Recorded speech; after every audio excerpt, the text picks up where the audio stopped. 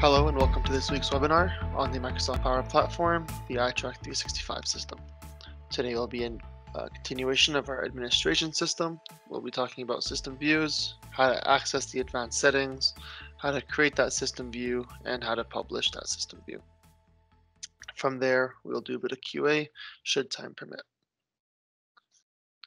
Now, if you haven't watched our advanced find video yet, I highly recommend you do that, as we will be taking topics from that video and implementing it in today's video.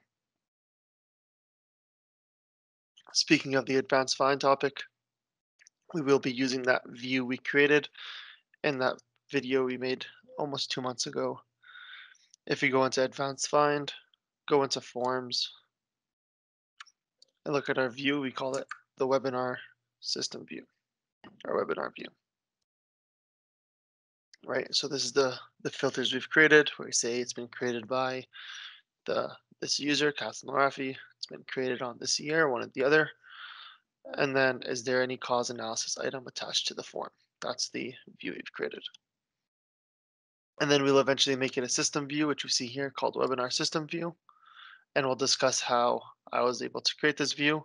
And what this view does is if I go into forms in the Power Platform, right, we kind of have my personal views here with webinar advanced find. And then we have system views that will be at the very bottom. What a system view is the second any user, regardless of how long they've been using the system for, logs into their ITRAK system, they will have that view set up. So the ones you most likely see on your side is active forms, inactive forms, and my active forms. And then we've added a couple ones that we feel will best work with our operators. And this webinar system view is one of them. And if you follow the steps, you'll be able to create these system views that everyone will have access to. So the first step you're going to want to do is go into settings on the top right, and then navigate to advanced settings like you would for user management. From there, we're going to hit the little drop down arrow. We're going to go into customizations, and we're going to hit customize the system. Now I will put a disclaimer here that you will need system customizer security role, and a lot of things that are changed in this area can heavily affect the ITRAK system. So if you're going to experiment, we do not recommend you experiment with this pop-up, as you can actually damage the system quite a bit. Instead, if you follow the system and follow these videos on changing a view, sort of changing an option set, which we'll get into in the future, you're probably going to be safe. But we don't want you going in there, going to entities and trying to delete the entire account entity, for example, or even rename it, because that might have some serious backlash. So system customizer is very, very severe a role, so we do not recommend that you play around with this solution that much. Cool. So once it loads, you'll see on the bottom left hand side here where it says entities, you're going to hit the little right arrow to expand the section. We're going to go down all the way into form, which is the entity we want to create the system view on. From there, we're going to go into views. And we can kind of see that we have 15 here, right? We have public views, advanced find views, as well as some lookup views, and these all mean different things. The ones we'll be focusing on today are these public views, right? So public view is a view that we've actually created ourselves, whereas the default public view is one that comes with the system out of box. And then lookup views and other stuff sort of discuss, relations. So the form lookup view might be in the employee section, and that might sort of show you forms associated to that user there. Same idea with the associated views. So these ones you don't want to talk about. We're just going to be creating these sort of public views, right? So the first thing we're going to want to do on the top left here, we're going to hit new. All right, so you're going to give it a name. We're going to call it webinar system view version 2.0. Hit OK. And the first thing you're going to see is that you're only really given one column, which is form name, which doesn't really provide you with that much detail when you actually open up the view. So depending on what you're doing, whether it's a fluid haul or spot check, view, whether it's an incident view, you're going to want to customize it to sort of the columns you want to see based on your filtering criteria, right? So we're going to first thing we want to do is go into add columns on the bottom right here. We're going to look at the record type equals form, which is just all the fields that are on that form entity.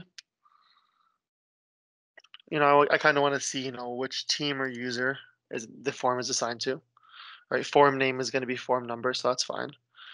We'll keep going down. I kind of want to see, employee one, usually who created that employee, the form. Keep going down, form business unit's always a good one as well. Keep going down, occurred date, and actually I'll go back up to reported date as well. Sorry, down to reported date. And, kind of want to see that status reason, just to see, if is it active or is it inactive? And that's about it. Those are usually the ones that you're gonna, have on every view. Obviously, occur date versus reported date is going to be a thing. Facility versus form business unit. Employee one versus employee two. But whatever the field is on the form type you've created, you kind of want to reflect it in that view, like I mentioned earlier. So we'll hit OK, and you can kind of see that they kind of just pull up in order of selection. So I kind of want to put employee one. If I left click, you see the green square has selected over it, and you can just like an advanced find, move it over to the left to, kind of really organize the columns in any way you want, right? So once you think all the columns are done, that's good for now. The next thing we're going to want to do is go into edit filter criteria. And this is that sort of, I'll open up advanced find again. But you can kind of see that the UI, right, is kind of similar. We're looking at sort of forms that's already been established.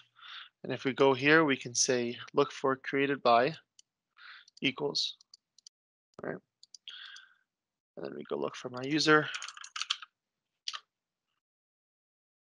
select at the bottom here, then hit add.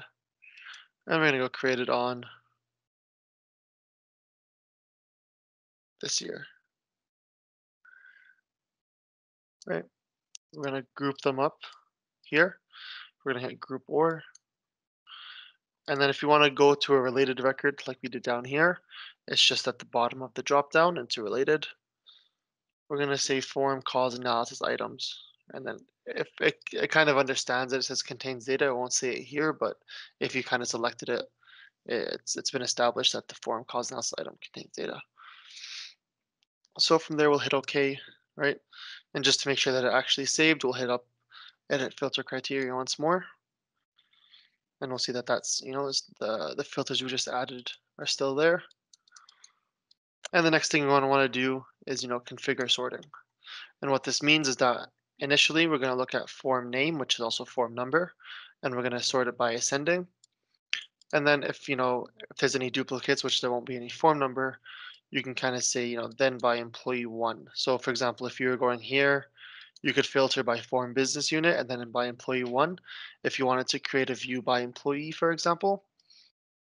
But just for the sake of this demonstration, we'll keep it simple with form name. And then if form name is similar, then by employee one, right? So, and then let's say, we don't want to look at assigned to user.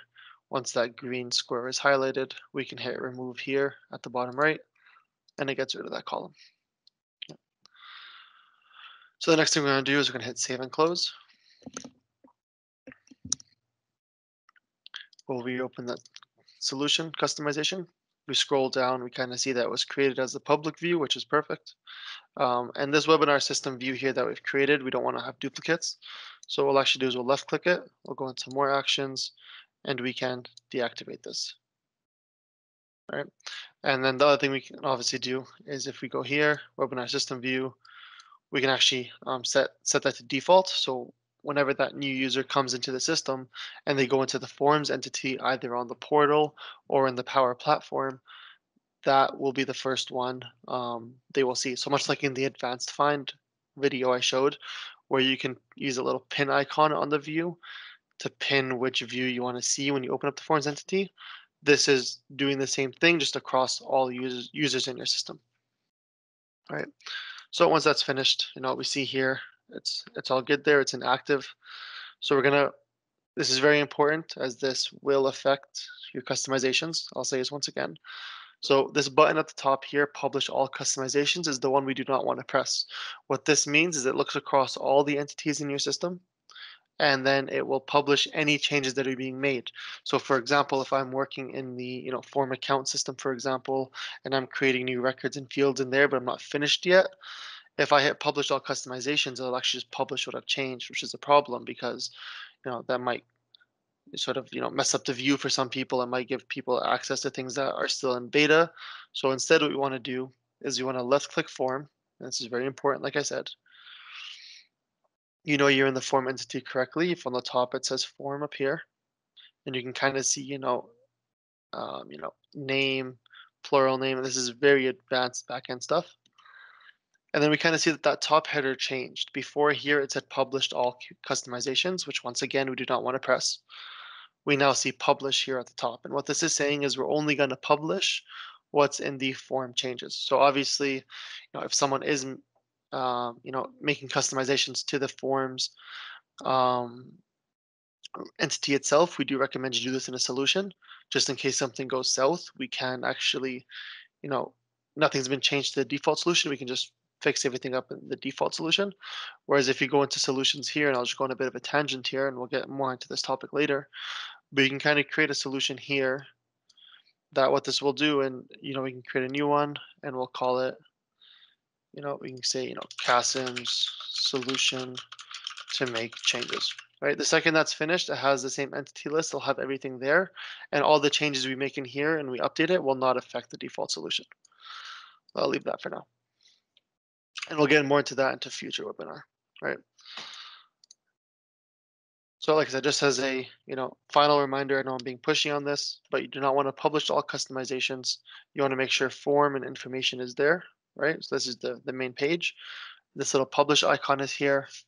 You'll hit publish. It might take a second depending on internet speed, computer processing power, and all that. Right? It usually does that every time.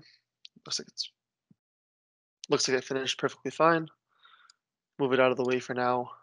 And if we go back into this kind of forms view here, we see the webinar system view is still there. If I hit refresh, open it one more time, we can see that webinar system view 2.0. So obviously the first time we refreshed it didn't show, and there might be that sort of delay there, but eventually it will show up in your views. And then if I go into, ITRAK demo.azure websites as well, so the actual ITRAK portal, and from the ITRAK portal, we can go into forms. From the forms page, go into view. And if we look at the views in the ITRAK portal, we can see that webinar system view 2.0 is there. And that webinar view is the one that we created in the advanced Vine section. So in the CRM or the Power Platform, we can see it's separated by my views and system views, whereas in the ITRAK portal, they're all sort of just clumped up together. So something that we can usually, see happen is someone's created a personal view. They think about it, okay, this is actually beneficial to everyone, so they push it as a system view, and then we just have a bunch of duplicates that really shouldn't exist. So you really have to be diligent about that and saying, hey, we created this once as a personal view. Let's make sure we delete that before pushing it out to a system view. If we click it, we can kind of see sort of the data will populate as we expected. The form name includes the title, which is nice as well. So yeah, that's the entire webinar this week. We'll hope to see you guys in 2 weeks, where I think we'll be talking about Power BI and how to get your data set up, and we'll go into that fun world of reporting. But as always, if you guys do have any questions, please email support@itrak365.com. Or you can even give us a live chat on our website here. If you go to itrak365.com, at the bottom right, a little pop-up will open saying, you can kind of send us your name, your email, a question, and we get back to you there as well. And just as a little tidbit, If we go into itrak.com/learning, we can kind of see this is our landing page for all our how-to videos, administration, user management, ITRAK reporting, form building, expert demos, right? Case studies, all the videos we've kind of done, we've put them into curated playlists. So you're able to just go in, look at administration. If we look at advanced find, like I always mention, hit plus, and the video kind of just pops up there, right? So we will be sending out this itrak365.com learning page and email very soon. We do recommend everyone jumps on it and really get to learn the system a lot better. So thank you, and hope to see you guys in 2 weeks. So with that being said, thank you and have a great day.